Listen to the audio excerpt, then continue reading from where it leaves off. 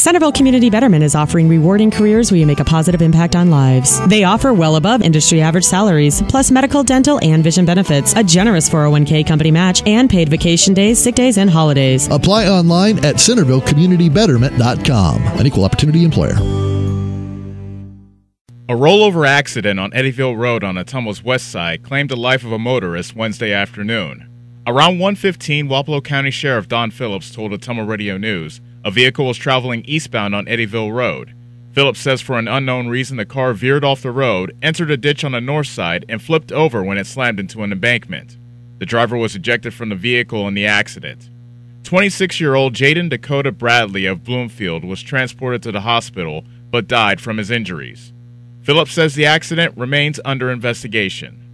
For Ottumwa Radio News, I'm Ellis Kojo.